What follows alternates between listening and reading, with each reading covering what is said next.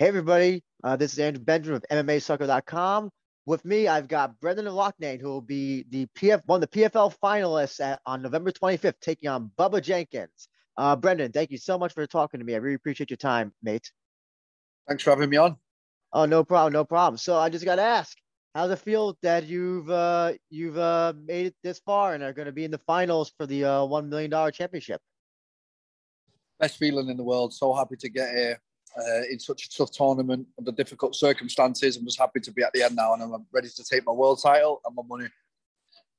And so, what do you credit to you getting to this place finally? Do you credit your training, or I know you have a mind coach now? Like, what do you collectively credit it all? What do you what is your what do you see as how you got here? I just credit hard work, really. I work my ass off every single day, all day. And I don't know, it's just not happened by accident. I'm just happy that I'm here now. You know, what are we now, 10 weeks away from the fight, and feel great.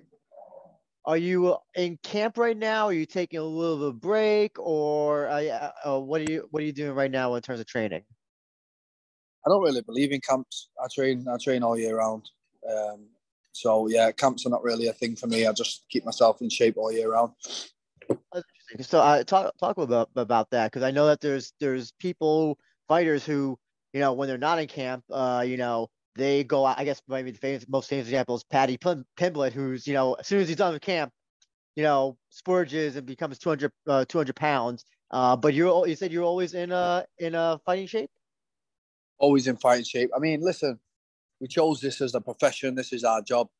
So, you've got to be professional with it. And I think being professional means keeping your weight to a reasonable degree, keeping your body healthy. I mean, at the end of the day, this is our business. This is, our body is what makes us the money. So you got to keep it right.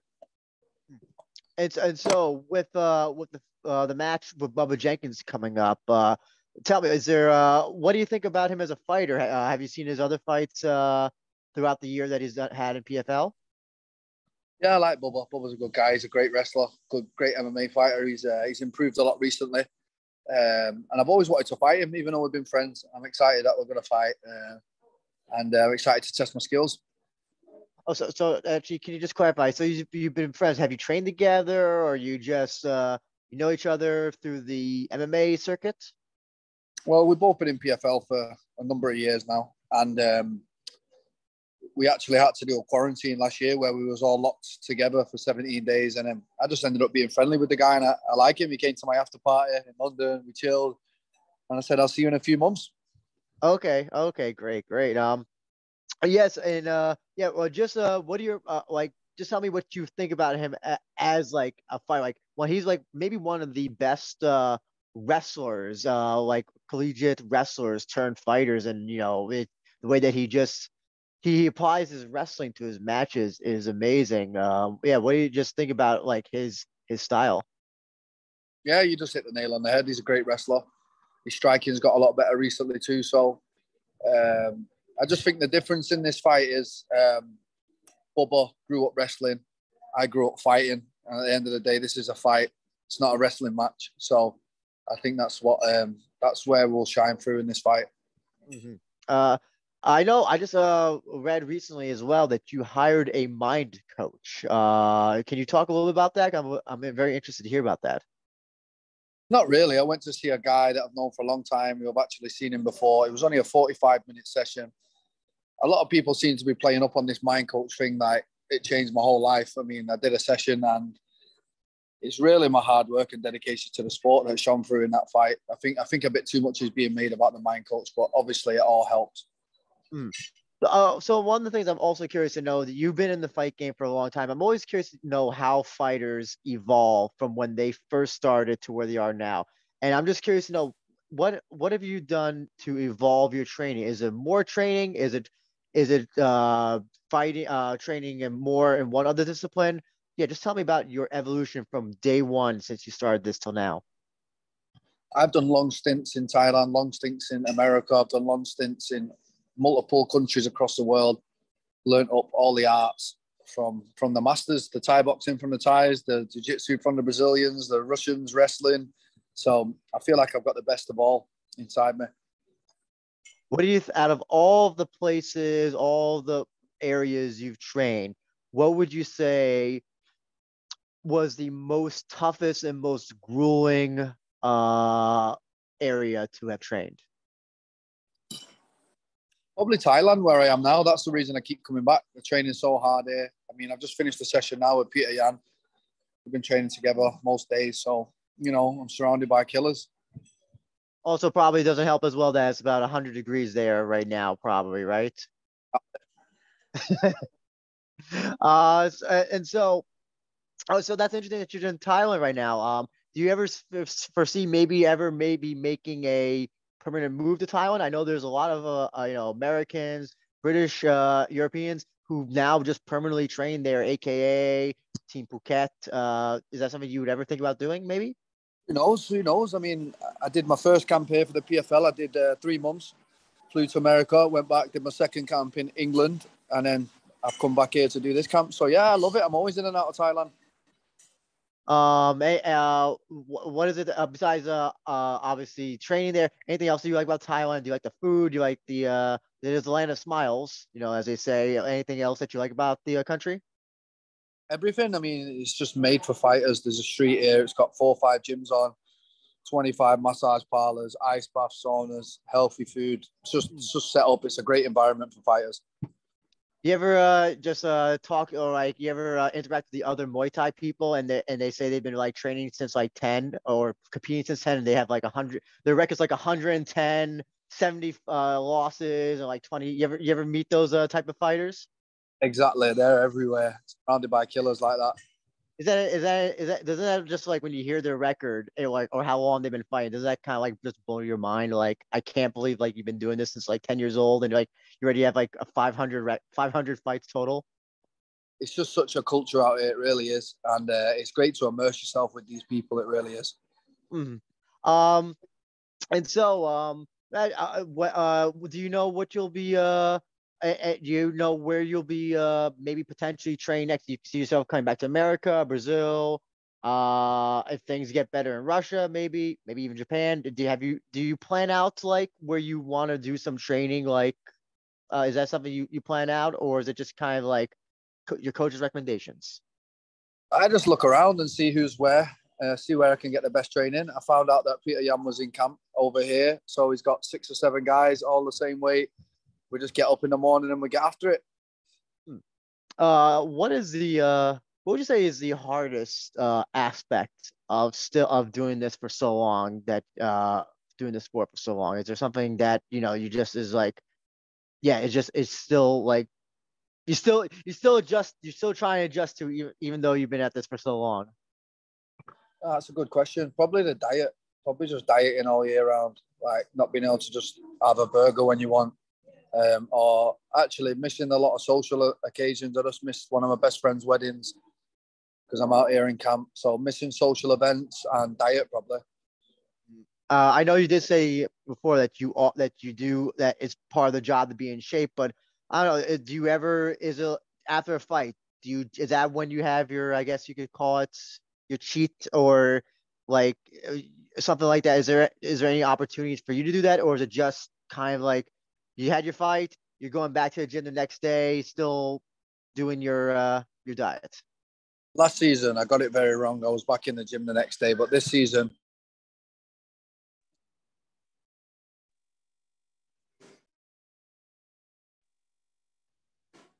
hello.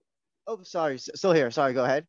Yeah, last season I got it wrong and I didn't rest at all, and I was burnt out by the semis. This season I've got it perfect. My body feels great. My mind feels great. I'm in a great place. And so also I wanted to also note that on your record, it's always interesting to always hear this of that your 4 losses, but no that have never been finished. I'm curious to know what do you credit, even though those losses are on your record, for not getting finished? And they're also very close fights as well. Split decisions, I think they were at least one or at least 2 or 3 were split decisions. What do you credit to not getting finished so far in any of your losses? I'm a tough motherfucker, bro. I'm resilient. I've got a good chin, and I'm hard to beat. Mm. And so after the PFL, you go on, you win. I mean, do you know what you're gonna do next? Have you figured that out, or you're just focusing on this right now? I'm just happy, man. I'm just in a great place, and I'm just looking forward to showing the world how good I am. Mm, Everybody thought Chris was going to beat me. That went wrong for him. Everybody mm. thinks Bubba Jenkins is going to beat me. That's going to go wrong for him too. And I'm going to show the world how great I am. That's just it. That's a fact. I know that's what's going to happen. Is being the underdog, is that a motivating factor going to fights more than being the favorite? Would you say? Don't really matter. Cage door locks, favourites, underdogs. It's a fight. Mm. But in a way, if you are the one that's being doubted as the winner, that's got to be an extra motivation, and always coming out the winner. That's got to be extra motivation going into your next fight because you're like, oh, listen, if you're still considering me the underdog or not the favorite, and I'm winning, it's kind of like almost like a big fuck you to the people who are saying, that you don't have that are overlooking you. Yeah, I mean, it does. But at the same time, everybody has an opinion. Everybody's entitled to opinion. And like, they just don't phase me anymore at this stage of the game. You can't let them. I've been in the MMA for 16 years. Like, nobody thought I was going to get as far as I did. And when I win this belt and this $1 million, everyone's going to know how good I am. Do you have any plans for that $1 million right now? Is there anything that you're going to do with it? Take a vacation? I don't know, go to space? Have you decided what you want to do with it? No idea yet, but I'm sure I'll have plenty of ideas when it lands. Actually, you brought up an interesting point that I've been very interested to hear from fighters. And you said you've been fighting for 16 years. Everybody's got an opinion. One thing I've like to ask fighters who've been fighting for a long time is about social media and fighters. I'm curious to know, do you think that social media has, do you think it's been a benefit to the fight game, or has it been a hindrance, or maybe neither? What do you think about that? It's just part of the job. It's just something you have to do. Any fighter that doesn't do it, it's not smart. You have to build your brand outside of fighting. Fighting's only 50% of it now. You really have to build your brand outside of fighting, and that's the truth. What do you have any other brands, any of your personal things that you're doing outside of fighting right now, that you can plug? I mean, no, not really. I've got a few properties. I'm investing my money, but nothing to scream home about just yet. But obviously, I'll be looking for major investments once I drop this million. Mm. Oh, okay. So that's possibly something that you could do. If it is going to the investment circuits. Yeah. Um, what's his name? I'm forgetting the fighter from UFC. Al Quinta. That's what he did with his money. Was it flipping houses? Maybe it was flipping houses or something like that. Um, let's see. What is it that you that so you've been at this for 16 years. What is the sport? What is it that you enjoy about it so much that you've been doing this for 16 years and maybe we'll do it for another, I don't know, 5 or 10 years if you see yourself doing that? I don't know. I get to wake up every day. I don't have a boss. I do whatever the fuck I want. If I want to get out of bed at 11 a.m., I will. Nobody ain't going to ring my phone and tell me what I need to do or you have to be here at this time. I'm my own boss. I train hard as fuck. I've got an incredible work ethic, and that's why I've been so successful. When you were first starting off, did you have a boss? Did you have like like your I guess your survival job, as they say? And was that, if you did, was that just like that just tell you that immediately just tell you I can't do the survival job shit? But you just answered your own question. Yeah, so yeah, it's great. Do you ever foresee yourself maybe becoming the boss, maybe a coach, maybe like just like when you retire, maybe just become, yeah, a coach in Thailand or going back to the UK? Who knows? The opportunities are endless when you've got a mill in your bank, right? Mm-hmm, mm-hmm.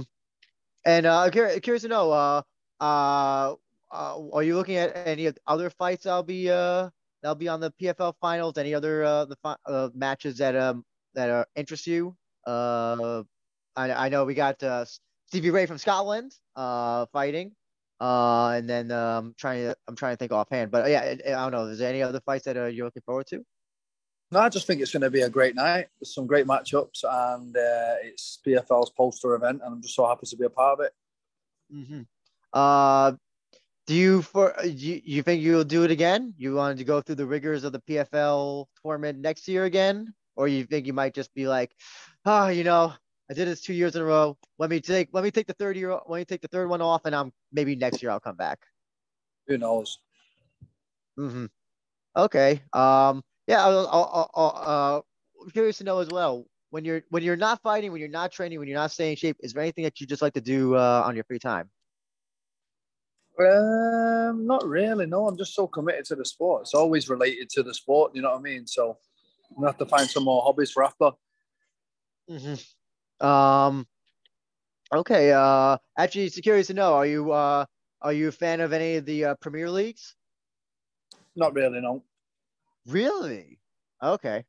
Uh, Very rare to hear from somebody from the UK who does not watch any of the Premier Leagues. There you go. Any particular reason why? Is it just not your thing, or? I mean, I grew up on it, and I just fell out of love with it now. That's the top and bottom of it, really. Gotcha. Okay. As we're coming down to the wire, I would just like to ask, if you had any last comments or statements you want to make about your fight coming up against Bubba Jenkins. If you want to, yeah, the floor is yours, mate. No, thanks for the support and everybody tuning in. It's going to be a great night. And yeah, I just want to also give you an opportunity to plug your sponsors, social media, coaches, gym, anything else that you want to give a shout out to. Anybody that's involved with me, they know who they are. Nothing but love. Okay, great. You can see Brendan Loughnane take on Bubba Jenkins November 25th at the PFL Finals. And yeah, Brendan, it's gonna be a great fight. It's gonna be an exciting night. And man, I've been watching you journey since the Contender Series, and man, it's been quite a journey for you, man. It's, happy for you. Really happy for you that you made this far. Thank you, bro. Yeah, no problem, mate. Looking forward to the fight. Take care, my friend. Bye bye.